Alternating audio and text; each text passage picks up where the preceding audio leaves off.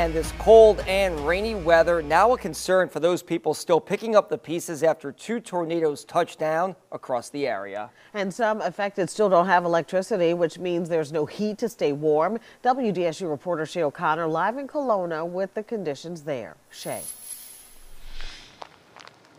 Gina and Travis, the rain only intensifies the cold. I mean, the weather is absolutely dreadful in this area. Now, when we first arrived, we saw a lot of people helping each other, a lot of neighbors helping each other. But as you can see, because of all of the rain, because of the cold weather, not a lot is happening here in the Post Street area. Now, we're here in Kelowna, one of the hardest hit areas. Many who live here are staying at hotels right now because they still don't have electricity. And as you can see, many homes are just unlivable at this time. Now, many homeowners are telling me also about the runaround that they're getting from insurance companies in addition to the cleanup efforts.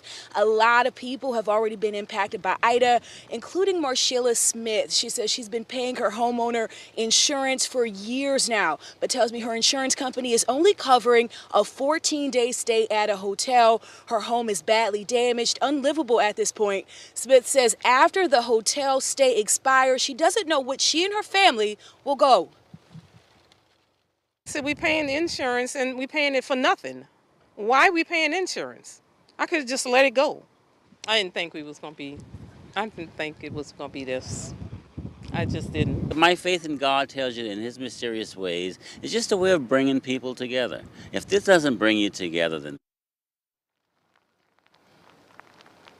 Now, I have reached out to the state's insurance commissioner just to see how they are helping folks who are going through this at this time. Now, in the meantime, anyone who stays here in St. Charles Parish that needs help are being urged to contact the EOC. We actually have that information up on our website right now. Reporting live from Kelowna, Shay O'Connor, WDSU News.